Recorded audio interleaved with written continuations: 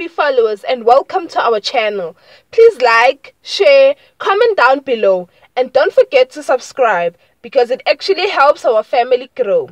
Today we're going to be talking about Gomora from the 13th to the 17th of September 2021.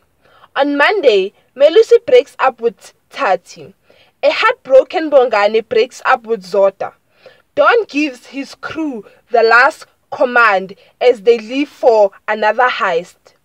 On Tuesday, when his loved one goes missing, Don sets out to go find them.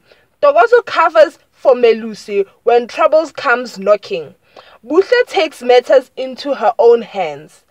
On Wednesday, Don tries to get through to Zotwa, but she wants nothing to do with him.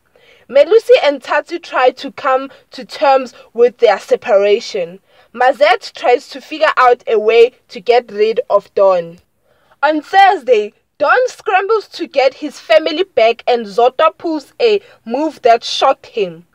Tati announced her plans to her family, but Don's announcement trumps her much to everyone's shock.